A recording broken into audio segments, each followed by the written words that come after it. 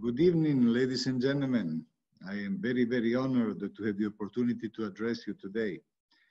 In my professional life, in many places, I have had the privilege of working with many scientists from Arab countries and with Arab countries. And every one of those experiences was an extraordinarily positive experience. So I am very honored to have a chance to talk to all of you. And hopefully this will be the starting point of further conversations and perhaps collaborations to make sure that we can do that at your convenience. As you see in my first slide, I'm giving you my email addresses. I will also show them in my very last slide so that if you miss the opportunity now, you can perhaps take a picture later on. Now I have several email addresses because I have several affiliations right now and I want to make sure that I don't disrespect anybody, but they all work just as well. So feel free to write me at your convenience and I'll be delighted to be at your service. So the topic I will address today is the topic of translational medicine, and I will define what it is more precisely in a moment. But roughly speaking, it is the process that takes a scientific product, a scientific idea, a scientific discovery, and brings it in hospitals, in medical offices, in pharmacies, in places where they can be used by people that need them, by patients that need them. I've called this lost in translation, of course, with a takeoff from a famous movie, simply because of the fact that, as you will find out, very tragically, the vast majority of scientific discoveries, they could help people that need help, people that have terminal diseases or chronic diseases that they have to be afflicted by for their own lives. Many discoveries, the vast majority of those discoveries never make it. And even those that make it can only be used by very few people, and it takes way too long and much too much money.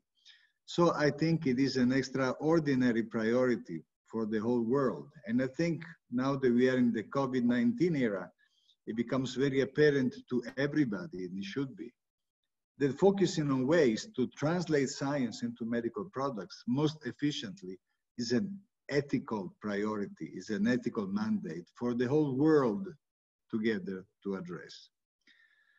I was asked, like all the other speakers, to give a brief self-introduction. Please accept my apologies if I do that, and it gets a bit boring. So right now, I am a professor of pharmaceutical sciences and affiliate professor of pharmaceutical sciences at the University of Washington in Seattle. I'm also a professor of business and a member of the board at the University of St. Thomas in Houston, Texas. I'm what you call a scientist entrepreneur, so I've started many companies, I've been working, and I'll tell you a few of the stories. I'm currently on the board of Arrowhead Pharmaceuticals, which is a NASDAQ-traded or Wall Street-traded company. It's headquartered in Pasadena, California. That company does siRNA therapeutics, a special type of gene therapy, silencing genes. I'm the senior most member of the board. I started being on the board about 12 years ago, the company, and I've seen the process of translation within that company take ideas from the very fundamental level of scientific discovery into multiple medical products that are in the clinic right now against several diseases, very, very tragic diseases with huge prevalence worldwide. And I've seen the value of that company go on NASDAQ from tens of millions to several billions, which means creating jobs and wealth at the same time and opportunities for many, many people, which is a huge side benefit, of course, of the translational process. I am also currently on the board of a company that I've started. It's called Briette Pharmaceuticals. It has operations in Houston and in London. And to make sure that I clarify which of these has contributed to the different things I want to be talking about, I've used their templates of current and prior positions that I've held, indicate where the work was done. So in terms of my training and background, I trained in mathematics, I trained in engineering, I went to medical school in my 40s when I was already a professor of engineering and a professor of medicine, but not on the clinical side. I never became a medical doctor. And I got some training in business because of some of my leadership positions, so sometimes induced the various institutions that I serve to send me for further training. So I've done my business training in places such as Harvard and the University of Pennsylvania. So in my life, I've been a professor in several institutions. I started out, my first tenured professor position was at the University of California, Berkeley in engineering. Became a professor of engineering and medicine at the Ohio State University, where I also went to medical school. After that, I was also a professor at Weill Cornell Medical School, which is in New York, as you know, has an operation that is not far from you. I was also a senior associate dean there. I was a professor and department chair at the MD Anderson Cancer Center, the #1 cancer center in the United States, that is in Houston, Texas, where I was also a professor at the university's medical school. I had the privilege of serving as a special expert at the National Cancer Institute in the United States, where I put together the national plan on nanotechnology applied to medicine, which is still ongoing, and I think despite my input has been very successful. So let me see if I can show you some few more slides here. Unfortunately, here we go. Yes, and what I do, you know, I look at life as a continuum. We cannot just be a scientist, right? You have to draw your energy from places, and this is what I do. I love my music. I play the saxophone, I sing with multiple different bands, a rhythm and blues band here in Italy, where I'm speaking from right now. As well, when I'm in the United States, I play with some great musicians, such as Milton Hopkins and Texas Johnny Boy. You see them right here. I know that I'm speaking to a lot of young people. So young people, do continue to pursue your passions, no matter what they are. They don't have to be super consistent with your profession, with your mission on the professional side. It's very important to keep your soul energized. Creativity has many ways to speak, and they all help each other out. So that's what I do with a lot of passion. So now back to the topic I'm going to talk to you about, the lost in translation.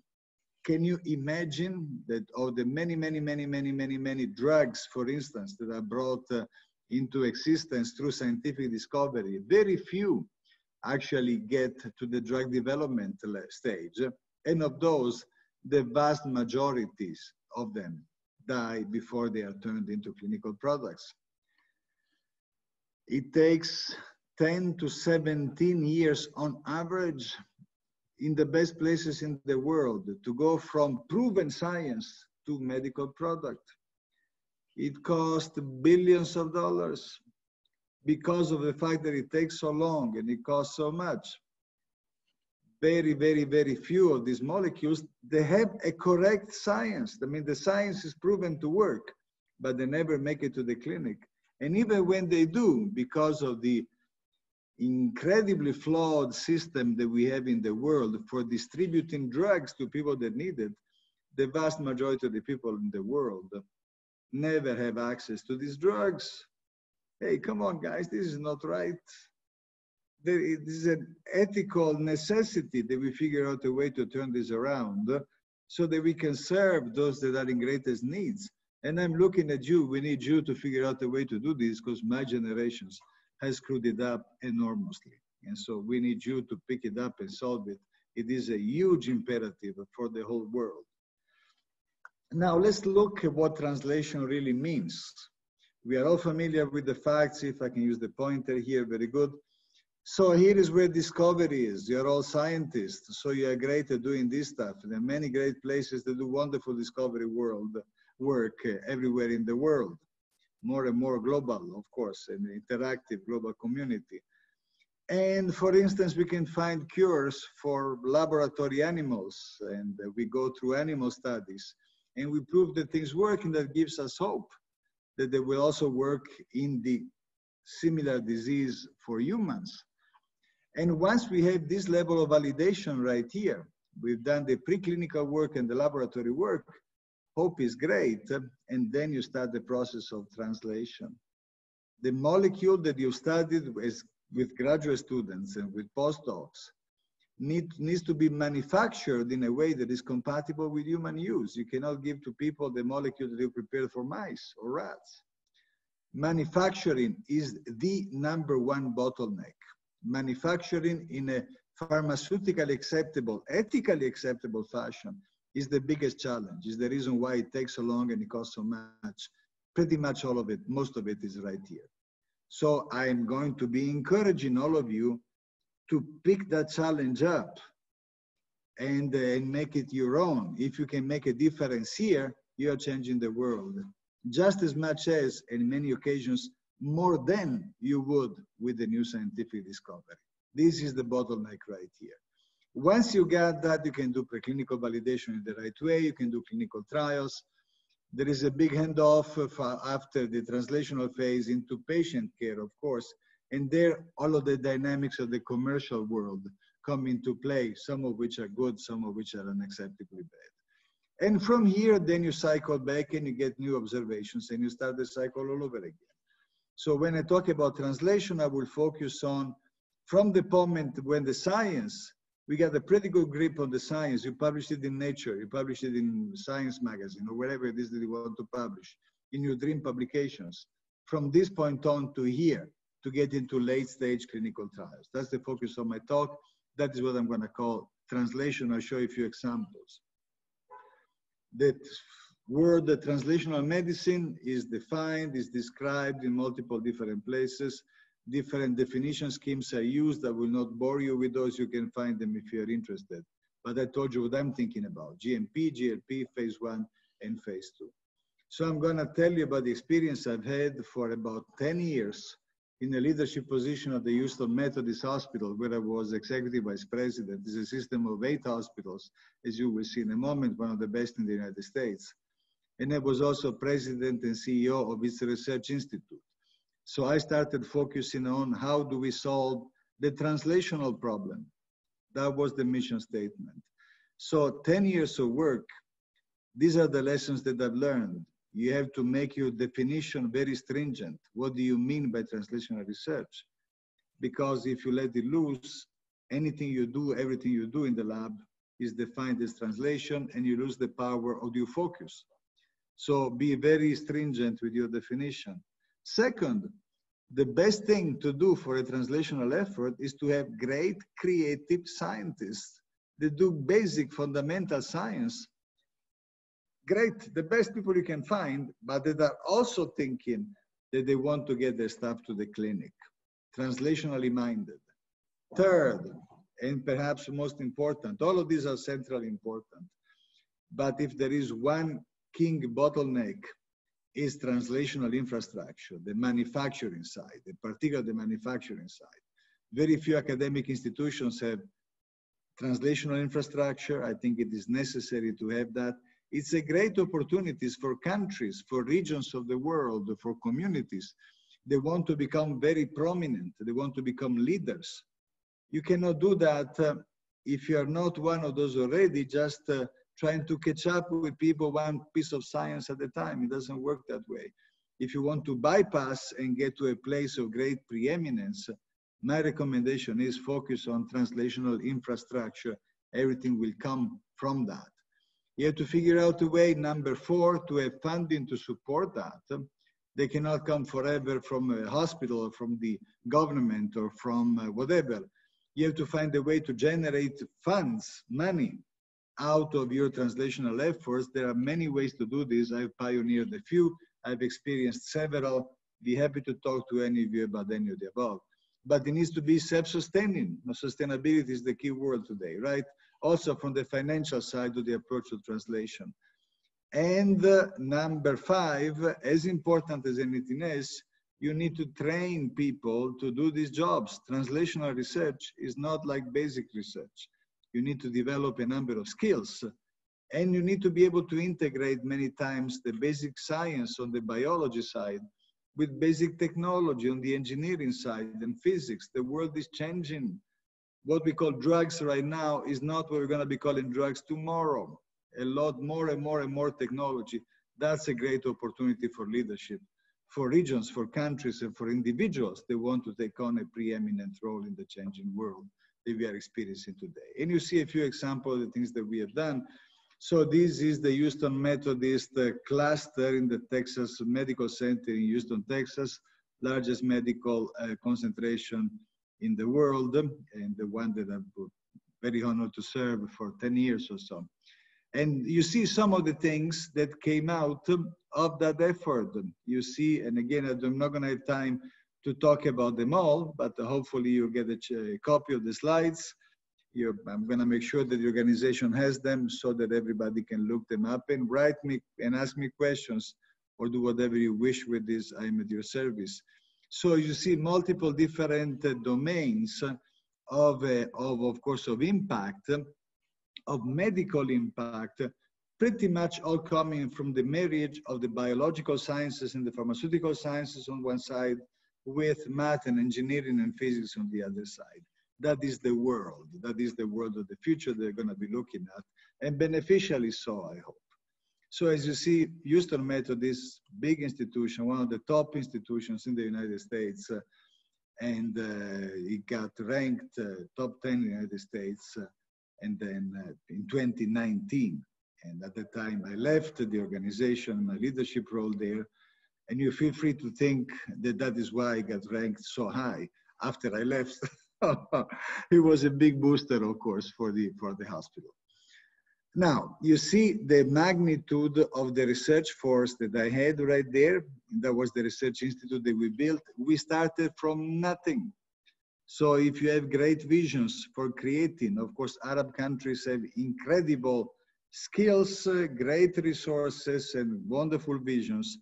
So building something like this and much bigger is certainly within the realm of the opportunities of the things that you can do in your side of the world. And hopefully we'll be able to work together somehow. But the key to doing that is to put together the basic science, the translational infrastructure. And with doing that, just within a few years, we had multiple drugs in the clinic and technologies, of course, in the clinic. And I'll give you a few examples. I will also talk about my personal science journey, not only as an executive, as an administrator. I'll show you some of the things that I brought to the clinic out of my laboratory. And this is one of the longest, I think, efforts that took me to get something to the clinic in this particular site here, about 30 years. So, you know, it's a marathon. I come back to that, guys. It's a marathon. It's not for the faint of heart. And as you see, you have to work with many different people, many different places, and find a way to pursue your mission and your dream. And don't take no for an answer. Here we go. So here you see a few videos. They show you some of the things that we were fortunate to bring to the clinic. You will see again the integration of science and technology, biology and medicine here. Left-hand side, the top, you see new ways to do a heart surgery, replacing heart valves without having to open the chest, which is something that you cannot do many times in elderly patients. You see here, there is no surgery here. You see here the young man who used to be an athlete. These are actors that are playing out actual situations of actual patients. So you see the young man here, a former athlete that lost control of his legs because of an accident. You see him standing up and walking. The beauty of this image is that he's controlling that motion through this brain to neural interface. It's essentially the cap right here does not have electrodes piercing inside of the head. It's just collecting his EEG and picking up the order of starting and stopping the motion of this robot-like, of course, platform. New contrast agents, a lot of technology for imaging, new regeneration technologies for growing bone. So these are some of the things that also talk about where the future of the world may end up being in those specific areas. You see here just a listing of drugs and devices and the contrast agents that were in the product pipeline. I'm using the word product here. It's not only the science for the sake of science, which is the necessary fundamental, but we are talking about products entering the clinic. I show you some other little examples. This is also something that came out of my laboratory when I was at Berkeley almost 30 years ago. That was the beginning of the field of nanofluidics. You can use nanofluidics for delivering drugs from implants under the skin. You see right here, this implant under the skin, this nanofluidic chip, I think was the first. This, of course, is a cartoon rendering. I'll show you the actual ones in a moment. We were the first to make nano channels, and you see them right here, using a technology that is similar to that they use for making computer chips. We take a left turn right here, and you will find a nano channel, and you see little drug molecules permeating through by diffusion. And the fact that they go through this such a narrow opening, approximately the size of the molecule themselves, gives it a new physics of transport, which was not known prior. Is the principle of the hourglass at the nanometer scale. And with that, you can make devices that you can use for medical use. And I'm going to show you the work that was done by one of my former students and then postdocs, and then a professor at Methodist, and now the chairman of the Department of Nanomedicine, Alessandro Grattoni. He picked up this project and he turned it into medical and clinical realities that you see right here on the way to that, a ways to deliver anti-HIV drugs, especially in parts of the world where you cannot get, where you can just put it under the skin and then you go, where you don't have easy access to medical facilities. This in collaboration with Bill and Melinda Gates, with Gilead, a technology to turn drugs that have a very strong side effects into drugs that are beneficial, but that limit the adverse side effects. You see that right here, that is demonstrated in the context of drugs that address metabolic syndrome. The fat mouse becomes a skinny mouse, the same mouse, same diet, with this drug that is released at a very slow rate under the skin. If you just give big injections of this drug, the corresponding amount in bolus injections, the adverse effects are too big. Something else you can use for many other applications, in this case, the replacement therapy of testosterone. And this technology, you might have read about it recently because it actually ended up being featured on the International Space Station. The young man you see right here is Alessandro Grattoni, as I was talking to you about, and this gentleman right here is Buzz Aldrin, the second man to walk on the moon. And there was the launch of the rocket that took this experiment on the International Space Station with a number, it was a set of experiments, including those that I'm not going to show you. Well, this the movie, but trust me, I want to make sure that I'm cautious about time here. But as you see right here, you might have seen it because, of course, that was the Cape Canaveral, when the rocket came back, and the first stage came back. That was the first time in history that happened, and our experiment was on the rocket, and that was a great moment. So science can be cool, it can be fun, guys. Don't let anybody tell you, ladies and gentlemen, don't let anybody tell you the science is boring. This is as exciting as anything I've ever seen. So, and that experiment also took some mice on the rocket and on the International Space Station, and the results of those studies were very promising, just got published in Nature Communications. So the skinny mouse, the mouse right there, does not lose body mass, muscle mass, and bone mass as much as his friends remained on planet Earth. As you know, astronauts in space lose bone mass and muscle mass, but with this drug, a low concentration, long periods of time, that effect is not as pronounced, which gives hope that we can actually put people in space for a long, long time without those adverse consequences. And the same technology and the same drugs are important also on planet Earth. Think of osteoporosis, think of the loss of muscle mass that is typical in advanced stages of cancer. So you don't have to be traveling through space to benefit from that. And here is, and my good friend Alessandro was also able to take up some extraordinary new technologies, materials for constructions in space that came from Lamborghini. So here you get Ferrari talking about Lamborghini. We shouldn't do that because, of course, it's competition. I'm joking. All right, and the longest project that I've been involved with myself is that of focusing on lung and liver metastasis of cancer, no matter what the origin of this metastasis are, can be breast, can be skin, can be from other parts in the body. Once the cancer gets to lungs and liver, typically the prognosis is very grim. We don't have cures for that type of diseases, metastatic disease to lungs and liver. And that is the #1 cause of death due to cancer in the world. So it's We started focusing on that. And the path that I took over the last 30 years allowed us to establish a number of platform technologies and to start certain fields of science that I will mention in a moment. And it was the marathon that I wanted to talk to you about. You know, you're gonna be, if you want to make a big difference, there is no two ways about it. You have to figure out a way to survive the bad moments. There is gonna be many of those bad moments. My wife has told me that, the samurai, the fighting heroes of Japan, of course, history, samurais have an expression, they say, 7 times down, 8 times up.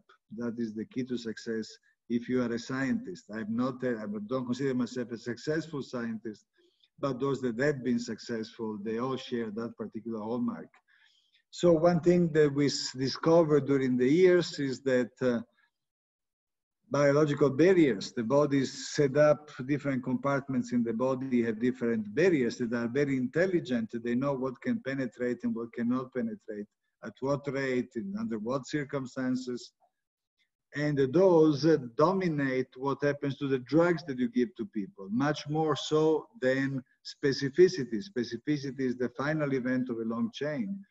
Biological barrier penetration is the dominant event that gives you, in first order, biodistribution, but then of course it also gives you efficacy and it gives you toxicity. If the penetration is not of the type you want, you have here a list of barriers. So we focus on biological barriers and try to modulate those and build the drugs. I'm using build drugs, you will see why in a moment, so that they can make it across those barriers in preferential fashions and concentrate on cancer sites. And this is the slide I showed you earlier. By looking at barriers with a number of different platform technologies, we started in many ways the field of nanomedicine, the field of transport oncophysics, the field of multi-stage vectors, and this new generation that came after about 25 years that we call injectable nanoparticle generators, or INPGs. We also call them transtherapeutics sometimes, but the word is also used with a different meaning, so I'm moving away from that. You see some of the key moments in that, I will go through them. So I had the privilege of being perhaps the first to write about cancer and nanotechnology in the same sentence in a major journal. At the end, when I was putting it together at the National Cancer Institute, I was invited to write that. Much to my surprise, it made the cover of Nature Reviews. Cancer. I left the NCI, went back to private life. As an academic, I set up a number of centers with multiple institutions, putting together technology, biology, and of course, with clinical soul. And you see some of them summarized right here. Then it turns out that we understood through that experience of nanotechnology and cancer, the biological barriers were so important and transport was so important. So we coined the expression transport oncophysics. And that gave rise to this article that you saw also come up on the cover of Nature Reviews Cancer. And based on that, in transport oncophysics, we established national centers with collaborators, some of which you see here listed, and not only for transport of drugs, but as we'll see in a moment, also for transport of course, nanoparticles, but also for cell therapeutics and immunotherapy. I'll come to that in a moment. But through those studies of transport, this is essentially physics, math, together with biology, nanotechnology, we were able to identify some of the determinants that tell you from the physics side where your particles are going to go once you inject them in systemic circulation, changing size and shape and charge and things such as that.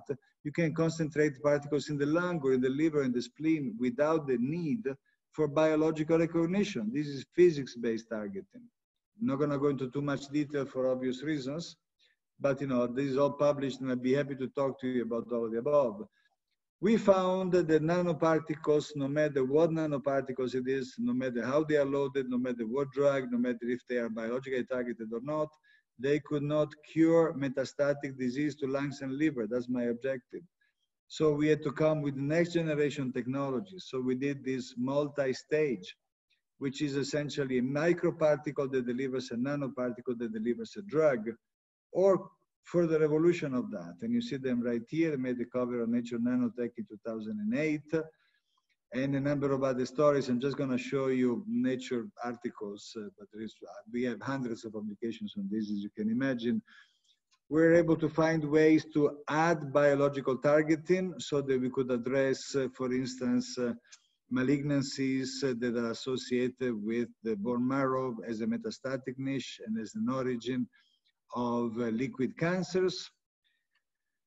And also doing the same from contrast agents, and we don't have time to discuss all of those, and find ways to get, again, to treat bone metastasis, in this case of metastatic breast cancer right here, with biological targeting as well, to target inflamed vascular endothelium associated with tumor angiogenesis.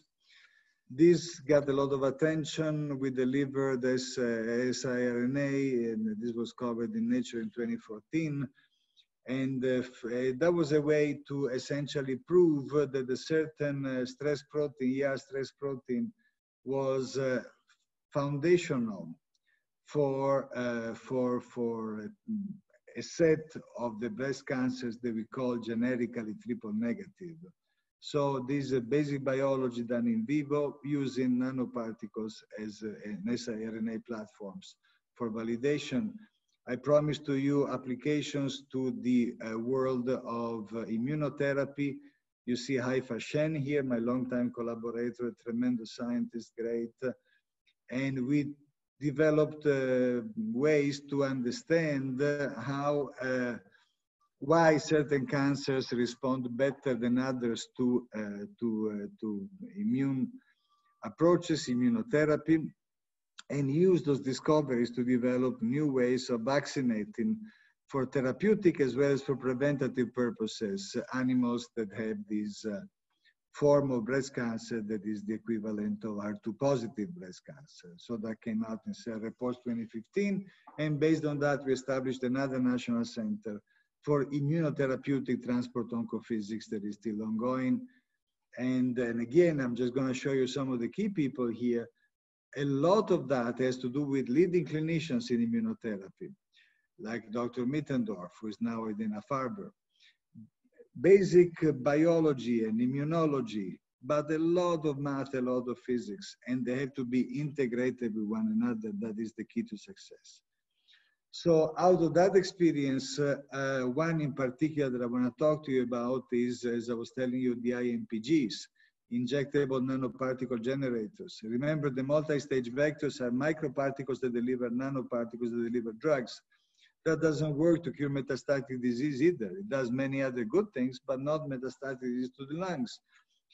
Because, as we found out, the microparticles concentrate on blood vessel walls that feed the tumors, the metastatic tumors in the lungs in particular. That's great. But then the nanoparticles don't enter into the cancer tissue. They are stuck at the blood vessel wall. So we had to figure out a way to make it cross the blood vessel wall, and this is the way we came up to do that. So essentially, inside of the silicon particles right here, biodegradable silicon microparticle, nanoporous, we have these strands of polymers that have a drug, the cytotoxic payload, connected to it through a pH-sensitive linker. The advantage of this formulation, they are not nanoparticles, so they can permeate inside of the tumor, and then inside of the tumor, they form nanoparticles of a type that gets picked up by the cells that are particularly important for metastatic cancer. We are calling those cells, like everybody else does, tumor therapy-resistant cells, or tumor-initiating cells are called sometimes cancer stem cells by others. Those are the ones that are very difficult to kill with chemotherapy. And even after the vast majority of the cancer is wiped out, they're repopulated, and that's why we lose patients to what we call therapeutic resistance. So what you see right here is that with this approach, actually we got animals in the lab to be completely cured of their metastatic disease to lungs and liver. About 40 to 50% of them, multiple different models. We published that in Nature Biotech. The key again is that nanoparticles are generated inside. We have had a patent pending on that notion for a number of years. And you guys brought me great luck, because today I learned that that patent got approved by the United States PTO, Patent and Trademark Office. So it is now officially patented, which hopefully will help us bring it to the clinic in a more efficient and efficacious fashion. You see right here, that was the original paper in Nature Biotech, again with Haifa. Many stories I can tell you about that, but we're not going to have time. But please contact me. The mechanism of action of the drug is, which is important, is what you have to declare to the regulatory body and prove to the regulatory body, is a transport-based. So this is a variation with respect to what you normally see in the pharmaceutical world. I think is a very fundamental transformation. This is a physics-based mechanism of action, which is summarized in this cartoon. It's a bit too long to feel free to read the paper and call me up and ask me questions, but essentially different parts of the drug. You remember, we got 4 pieces to the drug. We got the silicon, we got the polymer, we got the pH-sensitive linker, and we got the drug. Each does a part of the journey across multiple different biological barriers, and that is how you can get the killer drug to the nucleus, which is where it acts. If you take away any of the pieces of this complicated drug, it does not work, and nothing else does to cure metastatic disease. So we are putting a lot of hope into this drug. And so that mechanism that I just showed you, that we postulated based on math. And then we validated it in Nature Biotech in 2016, just by showing that we would cure those animals, 40 to 50% complete cure. They go on to live without cancer for the rest of their lives, and they live as long as their healthy litter mates that never had cancer to start with. So that's a functional cure. So this is the mechanism. It took 4 years to publish the imaging validation of the study. So it was conceived mathematically. And now you see here, just got published last week in the current issue of Science Advances. You will find the imaging validation of that done by a wonderful young lady by the name of Shreya Goel. And Shreya is now at MD Anderson, and that was her postdoctoral project, and she's done a fantastic job. Essentially, what you see right here is that without the need for any targeting biological agent, I get a ton of drug in the lungs, in the lung metastasis in particular. But if the animal is healthy, there is nothing in the lungs. A lot in the lungs with metastatic disease, and that's why we can cure those lungs. And you can prove that with imaging at all levels, at the body level, at the tissue level, and in between, chronically in the entire journey. So what we got right now is we have the ability now to take it out. We have done the science. Remember what I started with, 10 to 17 years. From the moment your science is set up, you need manufacturing. You need, of course, intellectual property protection to be able to attract the funds so that you can then bring it to the clinic and then distribute it any which way that you want. You can distribute it not for profit, which is what my objective is. Or you can distribute it in other ways. But you know, the time of development is immense, and from science to translation into the clinic, we want to shorten the 10 to 17 years. So the way to do that, we decided to establish a company. That's one of the companies that I told you about that I've been associated with. Briette brings this particular IMPG product with doxorubicin. We call it IMPG PDox, also known as ML16. And what I'm going to show you from this point on has to do with the clinical translation that we are doing right now. So you see the summary of what are the advantages and what are the characteristics of this approach. And it is a new chemical entity. It's not a drug delivery system. It's a new chemical entity. And it accumulates in the tumor because of its physical properties, its physics-based targeting. It creates nanoparticles for the first time that we know of inside of the tumor. And because of those nanoparticles that are what we call exosome-like, because of the nature that is so similar to exosomes, that's how they get picked up preferentially by the cancer stem cells, and they actually end up doing the job that they need to do. So that's where we are right now. As you see the summaries of some of the things that I've talked to you about. The key component is that we get effective attack of cancer stem cells. That's how you can prevent the recurrence of the disease and the onset of what we call therapeutic resistance. Now, let me come back to a notion that I said earlier on. What is the key to successful? There's multiple necessary steps, but of those, the one that perhaps I believe is the most daunting is the place where most products never make it to the clinic, even though they would help people, even though they would be better than current drugs, even though they could cure currently incurable diseases. The most daunting barrier of them all is production, is manufacturing. This is a new class of therapeutic agent. You have to invent the way you manufacture them in a way that is regulatorily approvable. So you need to develop new manufacturing strategies. You need to work with the regulatory body to make sure that they understand how it works and they can validate it and they can be in their conscience satisfied that what you're coming up with is what your theory said. And it's going to be the same every time you make the drug. Extremely complicated. This snapshot I'm showing you, remember, this drug has got 4 components. It's got silicon, it's got polymers. These are things that usually we don't see in normal drug formulations. These are, in particular, in the format of nanoparticles that are formed inside of the body.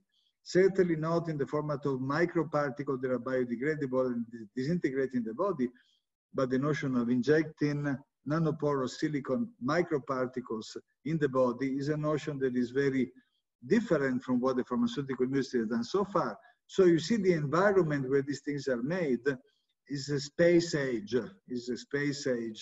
bio, pharma. It's a new generation. That's the new frontier that many of you are going to be working with.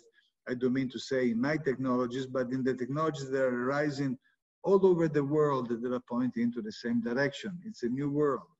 So, and manufacturing is the key. Whoever controls the manufacturing game is going to have the control over the future. Very important to keep in mind. So that brings me to my conclusions. My conclusions are in 3 key messages. Key message number 1 is the summary of the barriers and the potential ways to address these barriers in a translational medicine approach. Be very strict in what you call translational.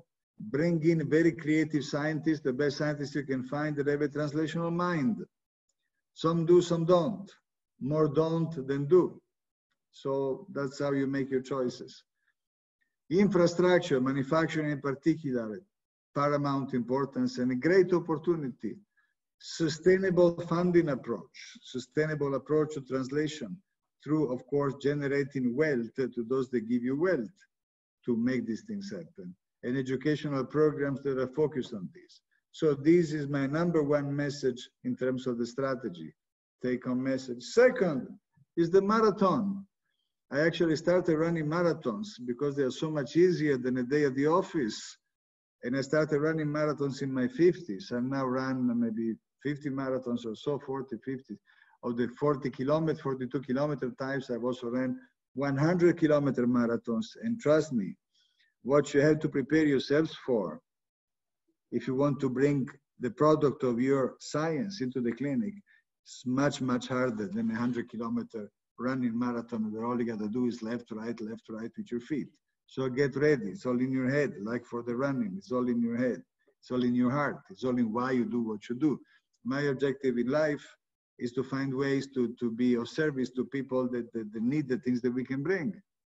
So that allows you to get up 8 times after the 7 knockdowns that I was telling you about that my wife has taught me.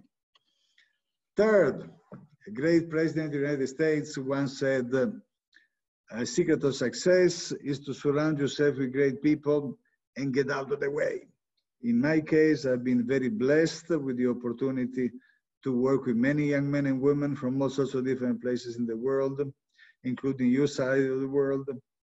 And they are the ones, they are the true heroes of the stories that I've been telling you. So in my case, I try to bring them in and get out of their way. And many of the things that now you see that I talked about, as if I'd done it all. Trust me, it was them that done it pretty much all. And my job was just to give them the opportunities to express their greatness. So those are the 3 closing messages. and I'll be very happy to continue to interact with all of you. We are not sure that I'm going to be able to connect by video and take a Q&A. So I'm taking a couple of extra seconds right here to make sure that you all have my email addresses. Feel free to contact me. I really mean it. I'm looking forward to hearing from you. And in case, of course, that live connection does not work, what you will have seen is a recorded message done here from Italy, where I find myself right now. So I wish you the best. It's been an honor and a delight to have the ability to address all of you, and I'm hoping that I'll be able to hear from you in the future. Take care all. Bye.